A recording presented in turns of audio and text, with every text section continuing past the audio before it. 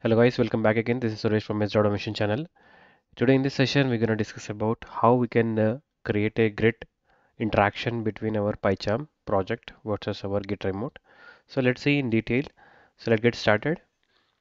So this is my PyCharm, and in this PyCharm, we have discussed about unit test framework. So you can watch that if you wanted to learn Python with unit test framework. And this is in the PyCharm, and here we have this version control at the bottom. You can see here you have this version control.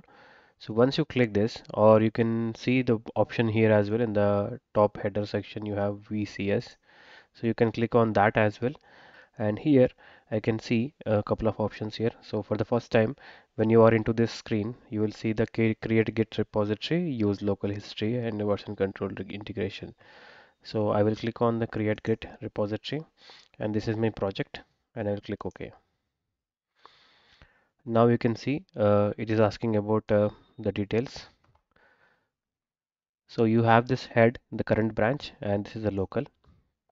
And you will also notice there is one more change happen in the IDE. If you see here, earlier we have only project. Now you can see there is a commit directory came in here. Now you can see this is a commit directory and what are the commits that we have and what are the files we have that's supposed to be pushed to Git.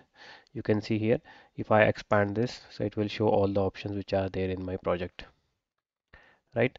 I can click all, I can click, or I can select any one of them like this, or I can select everything. And like in the Git bash, the how you would provide before adding any files, you will say it is a command or a commit message. So similar to that, you can provide here. I'm saying it as a first commit, right? And you can do one thing, you can commit, and also you can do a commit and push. So I'm using this commit and push for now. So if I say commit and push, so it's asking me about the get user details. So it is a username and it's a email address.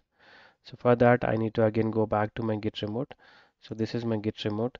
To get the username, you go to this icon in the right side top and click on that, and you will see this is the username, right? And now go back to your PyCharm, and this is the username pointing correctly. Now email address, I will take it as my email address,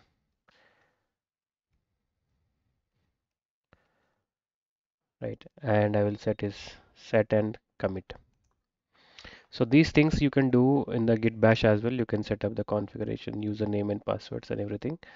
Now here you can see for commit and push non-protected branch and the preview commit before push. So I think it's supposed to provide my preview, but even this button is also not enabled. Let me see what is there here. Define remote. Okay, I need to provide a URL here. So to get the URL, what you need to do is you go to again Git remote. Here you create a project. Let's say this project is a PyCharm project.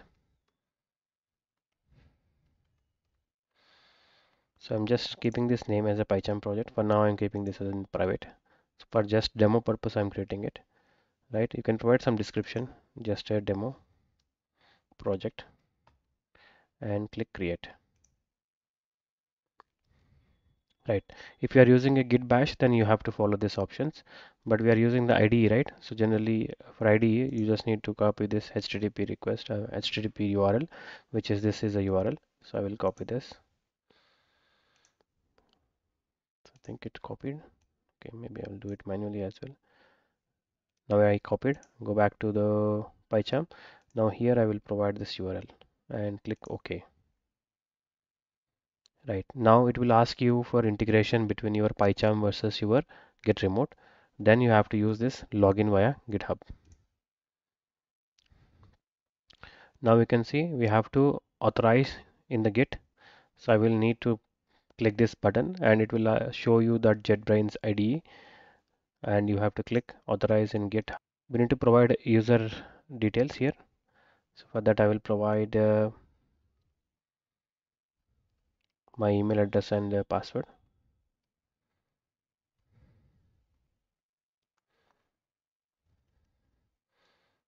Click sign in. Now it will ask you for authentication. Let me expand this window. Right. If you're already logged in, it will directly get you to this screen. If you're not logged in, it will ask you for login, and you have to click on authorize JetBrains. So now everything is done. Now go back to your PyCharm. Now you can see it is showing the commit directory and everything. What are the messages? What are the files that are we supposed to push to the Git, right? So all those are here.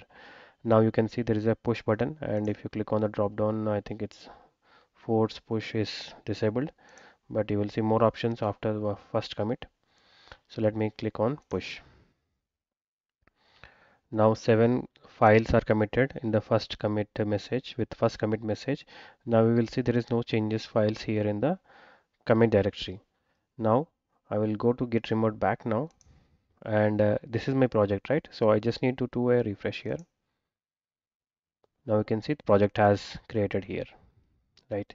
So this is the way that you can create and manage your git remote via PyCharm. Now I can create a couple of more things here, like this is my project, right? So now I wanted to go via creating my branches in the git remote. For that, I can go to this commit directory again, and I can use creating some branches as well. You can go to the top here. Here you will see the git. Earlier it was showing the version control, right? Because we haven't configured anything, that is the reason it is showing as a git. Now we have configured, right? So if you click on that grid and then you click on here, you will see the branches and you will see the new branch. So I will say this new branch name I will mention as branch 1. So this is a branch 1 I wanted to create. So in the branch 1, what I will do is I will go and add one more file, a Python file or something, anything you can add. But for now I will do a Python file creation there. So just say test demo, right? And click on.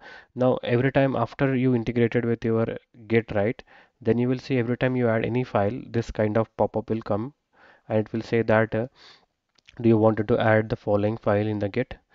If it is yes, you have to click add, because generally in the git bash command how you will do git add the file name, similar to that this will react in the same way. So just click on add, then it will add to your directory, commit directory. Now this file is added, right? Now if I go to this commit window again, I will see a file here, and VCS XML file. So this will come, and these are the two changes I wanted to again push to the remote. Now I will say this is a second commit,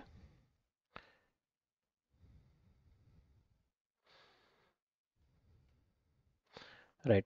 Now I will again do the same thing, commit and push. Now you will see the same kind of window. For the second time it will directly show because we already integrated with our version control system. Now if I click here, now you will see force push and push options are enabled now. Now I click on push. Now it will supposed to go and set in our remote. Now you can see it is now synced to our remote. Go to this file and you will see there's a branch created here, right? Now the branch created, but we have created a branch on top of master. For that reason it is asking us to create a pull request for that. So I will click on this option and I will say second commit pull request. Right, I will say some test in the description and I will create pull request. Right, so now it has created a pull request. There is one pull request here. And what if I create something here? It is already there in the master. Like I will create one more branch. So let's say a branch 2, branch 2. So I wanted to create this branch 2 here. Right, this branch is created here, and now we are in a branch 2. I will say add readme. So in the readme I will say test demo and click on commit changes. So this is as part of my branch 2. So in that branch it will have all the changes. So I will say this commit message as readme.md. Right, now there is one more pull request created on top of branch 1. So this pull request is this one, which is a create readme.md. So I will say test branch So create pull request. Now you have one pull request you created, and you have one more pull request which is in there in the get remote. So how you can get that branch to your local? So you copy this branch to, you come back to the version PyCharm, and this is my project. So in this there is no readme, right? Readme file. So now I will go to this git option in the top. Now you can see there are a couple of options provided here: commit, push, pull. Now you can do one thing, you can pull. So which one you wanted to pull? So my branch is this branch 2. So branch 2 I want to pull from the remote. So I will click on, I will give that name, and I will click pull. So it's supposed to pull. I think it is not identifying that name because in git the local is not synced to the git. So what I can do is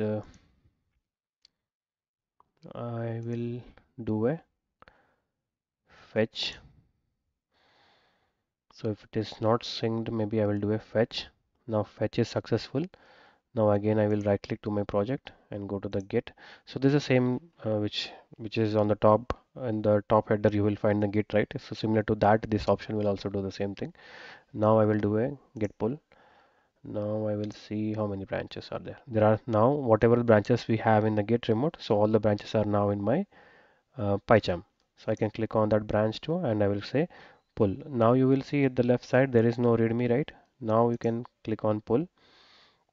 Now it's supposed to get that readme file. So here is that readme file,